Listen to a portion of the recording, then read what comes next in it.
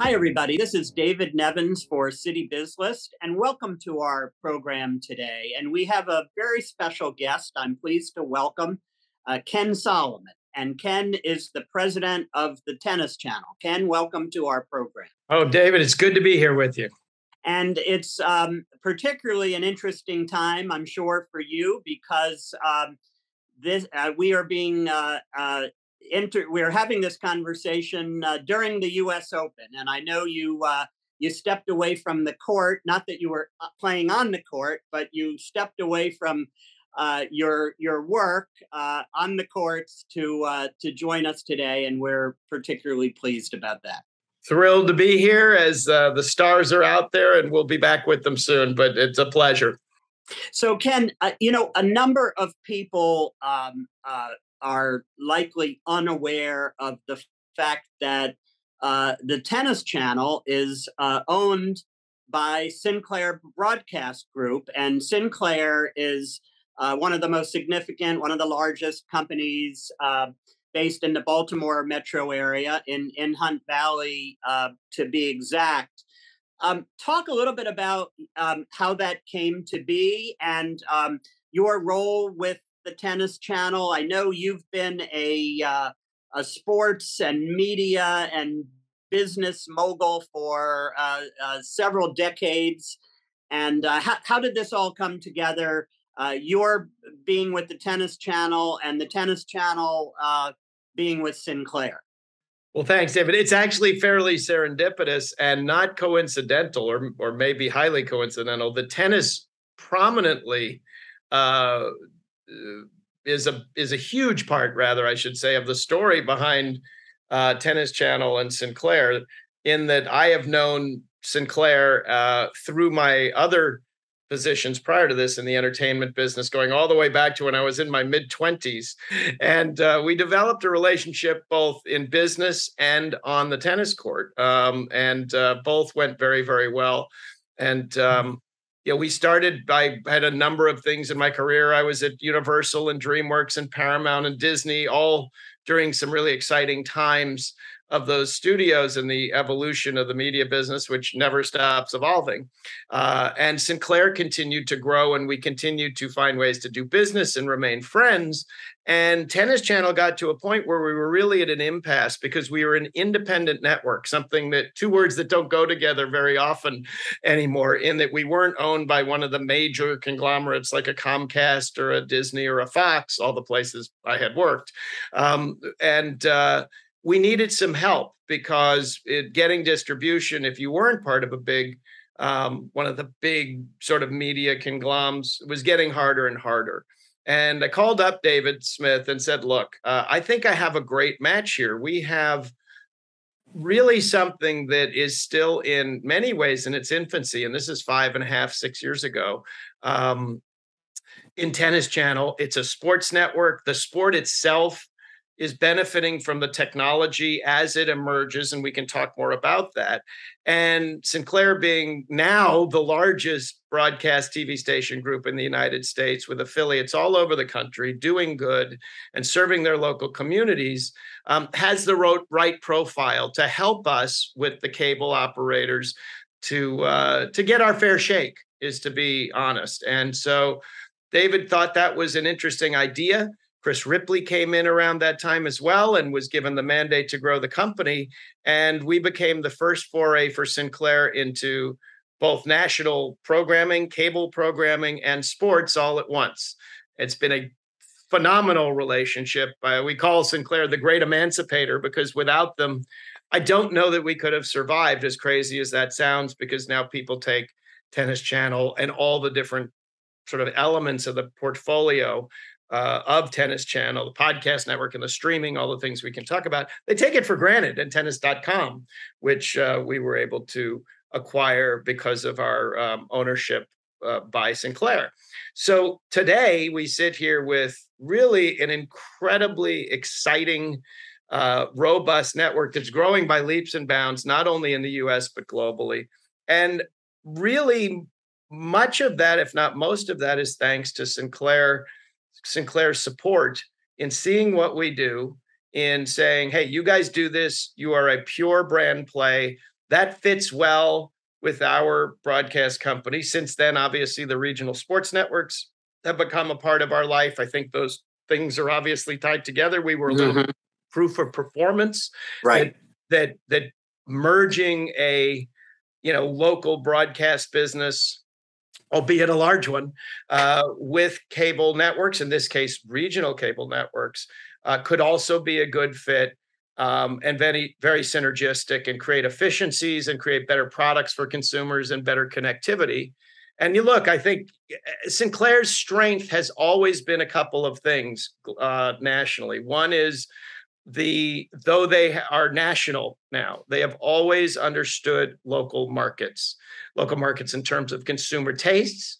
I remember when they put on their first newscast, and today, obviously, that they cover hundreds of stations with local news and millions of viewers who rely on them every day for their information in their local markets. They know how to do commerce in local markets as well, and have really done a tremendous job in treeing all that up to also understanding how that can work nationally and finding the right balance. And generally, you have one or the other. Sinclair is a rare case of both: a strong national network that has, at its essence, not just a broadcasting, but a technology background. And Sinclair is, I think that's the other thing that most people just don't realize. There's a huge technology infrastructure that supports the broadcast TV stations. And for us here at Tennis Channel, that was a godsend, because it allowed us to realize our full potential with the benefit of the great engineering prowess and technology prowess that Sinclair has in the broadcast business, in their relationships with virtually every provider in the business, and always pushing the envelope, whether it be with ATSC 3.0, or just the next broadcast standard, or building beautiful studio facilities like this one, which we have in Los Angeles. I'm actually not in Los Angeles. And again, thank you, Sinclair, because they made it look like I am. That's terrific, Ken. And obviously, it's quite a match. But I understand also that, your role, you've been quite transformational at the Tennis Channel as well, both in terms of your programming. I think when you got there, you guys probably weren't covering the majors and a number of the things we're covering today. And also from a technological standpoint. So take a couple minutes and tell us about how you grew the programming coverage at the Tennis Channel. And then a little bit, I know you want to talk a little bit about your new technology, and you have a partnership with Samsung that just started. So I know that's probably not 3 minutes worth of stuff, but that's all I'm going to give you anyway. All right. Well, I'll try to do it in 3 minutes, and you can drill down if you want to anywhere, or we'll tell people how to find us. Look, I think at its essence, it's a funny story, but the original founders of Tennis Channel included many blue chip CEOs in the media business who said, the sport really needs a platform. It's a different kind of sport because it's every day, it's round the clock, it's played in multiple places around the world simultaneously. And there's really no way to do it on traditional platforms as they existed in 2004, when this idea was being hatched. I came in around 2003, 2004. I came in 2005. And I thought it was a crazy idea at first. I knew a lot about tennis, even though I was a broadcast executive. I happened to, as I said, used to play tennis with David, and grew up in the tennis world, was a ball boy, all that sort of stuff that comes with being part of the culture. And I also knew what it was like to not be part of the culture, and how hard it was to gain accessibility to tennis and an appreciation for this thing that people become so addicted to watching, because it's so exciting, because it's an individual sport, because it's gender neutral between men and women. Men watch women as much as they watch men. Last night will be a record-breaking rating for sure. And obviously it was both Serena Williams and a woman that most hadn't heard of until last night, probably, but they won't forget her after that. And so much more.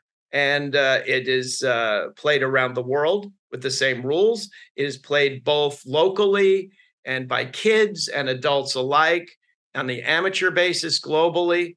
Every country in the world feels like tennis is their own. And so there's something to this sport that is actually the oldest sport and the oldest vocation. It's older than bike riding. Why is it still around? Why can you not get a seat tonight? Why is my phone blowing up? Because tennis has always had this attraction. And so we sought to build a media platform that allowed fans to, whether new or old, to attract new fans into the fold to understand what the fuss was all about. And the beauty is that once you discover the sport, unlike others where it's once a week, just a couple times, through a limited time of year, tennis is round the clock, all day long, every day, played in multiple courts, in multiple locations, simultaneously with the biggest players in the world, basically 365 days a year, meaning that if you like it, you can get it whenever you want it. Mm-hmm. And that's what people wanted. And so our job was simply to ride the technology. And as Eric Abner, who is sitting right next to me, our head of communications, always says, technology finally caught up with the sport. And we were able to build a program service across all platforms, taking advantage of them. And we can talk specifically or not. That lets people enjoy the sport the way they want to. Some, younger audiences just want the social media from Naomi Osaka and Corey Goff and maybe Roger Federer or Carlos Alcaraz, depending, or Stefanos Tsitsipas, who is a pretty good-looking guy, I'm told. Or maybe it's the scores on a live basis. And so go to tennis.com and open up that draw sheet, and you will, whatever's going on in the tennis world, you will instantly be in real time with real-time scoring, know everything that it happened before and everything that's happening now. And along the way, we got to 65 million cable subscribers. We've launched T2, which is a full second tennis channel. We'll talk about that on Samsung TVs. Already in 30 million homes. It took us 15 years to get the first 30 million. And this one we launched in a day. It's completely different from Tennis Channel. It is Tennis Channel 2, called T2. It's free once you buy a Samsung TV set. And after March, our exclusivity with Samsung will lapse, and anyone who buys a smart TV will be able to get T2 for free. And it's a complement to Tennis Channel. And then we've got the streaming service with Tennis Channel Plus, right? So if you just want to go back and watch matches you missed, or you want to choose between any one of the 20 courts that we're covering at somewhere like the French Open, you can do that. And you can do it affordably. And you can get information on instruction and take that knowledge out to the court with you. And what we've been able to do is create a continuity of fandom and viewership among a segment of people from a business standpoint that tend to be the highest income audience in all of television. It's also the only sport where, again, when you have a 50-50 gender split, you're able to sell male and female demographics, which is really good for the Sinclair bottom line, because we can go in and sell Gillette as well as we can go in and sell Noxzema or Pantene, if you're in the hair and cosmetics area, as opposed to just one or the other. And that means twice the universe to be able to reach to. So there's a lot. And and we keep saying, stand back. We don't know how big this thing's going to get. Because again, there was a time when people didn't think you could even have a tennis channel. And now we've got, in a way, 4 or 5 plus globally more. And there's no stopping us now. Ken, a fascinating conversation. And we really only have a minute or two more. But in terms of how big you're going to get in your next thing, I don't think you're necessarily expecting this question, but it just popped into my head as I'll say, for the most part, more of a former tennis player than a current tennis player, but a new pickleball player. Yeah. Do you have plans to move in that direction with any pickleball coverage? Oh, absolutely. In fact, we have just aired several pickleball events. We have been working closely with the PPA, which is the Professional Pickleball Association. To us, in many ways, a court's a court. If you go back historically, we did ping pong and badminton and racquetball, but few have the pure scaled growth pattern that we're seeing with this sport. I think everyone who's listening to this podcast will know that, or report will know that pickleball is a phenomenon, a bona fide phenomenon, in that it is both highly social, and yet it brings much of what you enjoy about tennis. It was sort of an idea conceived between tennis and ping pong because, there's that social element. It's real hard for a good tennis player to enjoy playing with someone who's a beginner for very long. unless they're a lesson or getting paid. With pickleball, a great player can play with a novice player and have a good time. And yet the pro game is fascinating. And because of the kitchen, which is that little area in the middle, you get doubles speed of the ball flying back and forth in a way that even tennis doesn't have. And we just stick that camera right on the middle court and you see all four players. Their hands look like they're leaving their bodies. They're moving so fast. So we see big youth numbers driving into pickleball now. We may well think about doing a pickleball platform at some point. There seems to be the demand there, and it would be a perfectly natural thing to extend off of Tennis Channel. Well, pickleball does seem here to stay, at least among my friends of my age. My son, you and I have briefly discussed. He's in New York. He's in Brooklyn.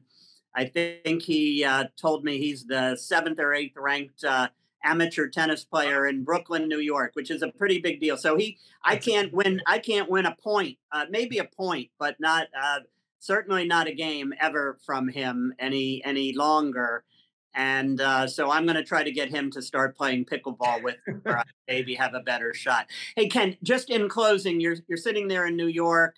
This is going to run while the U.S. Open is still taking place. Yeah. Any quick last thoughts on the U.S. Open from your perspective? One of the most knowledgeable guys in the tennis world, for sure.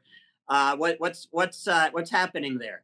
Well, I'd urge people, if nothing else, to pay attention every day because, when the old way of broadcasting, you kind of got to see the middle weekend and the finals and everything else kind of got lost. And there were a couple of names that surfaced and everything else was sort of secondary. And the reality is that the greatest matches you'll ever see can happen and do generally happen every single day of an event like this. You'll see life and death struggles between the best players in the world who are in a sudden death contest with people who may be a challenger. And so, if nothing else, don't buy for a minute that there's every bit of chance that first round can be as, if not more exciting or powerful, usually is, than the finals. There's nothing better than hoisting a trophy. But watch it all, enjoy it, and then we'll be here for the entire rest of the year. Watch our morning show on the East Coast. We're 9. What time are we in the morning? Yeah, it's 9 o'clock. I'm thinking West Coast because they're getting in the studio at 2:30 in the morning. Yeah. But 9 to 11. Obviously 6 to 8 on the West Coast, where they're finishing up by the time we're having breakfast. If you've missed anything or to prepare you for the day, it's TC Live with all of our big stars, from Lindsay Davenport and John Wertheim from Sports Illustrated and 60 Minutes, who's been with us. And it's just, it's fabulous. It'll be the best 2 hours you spend all day. Ken, thank you so much for your time and your very interesting comments about the partnership with Sinclair Broadcast Group. Who knew? And good luck at the U.S. Open. We all look forward to the next couple of weeks, watching your coverage, watching future coverage of pickleball. You're doing great things at the Tennis Channel. Sinclair Broadcast Group is doing great things as well. Ken Solomon, thank you so much for your time. Thanks, David. Great to be with you. Thank you so much for watching today.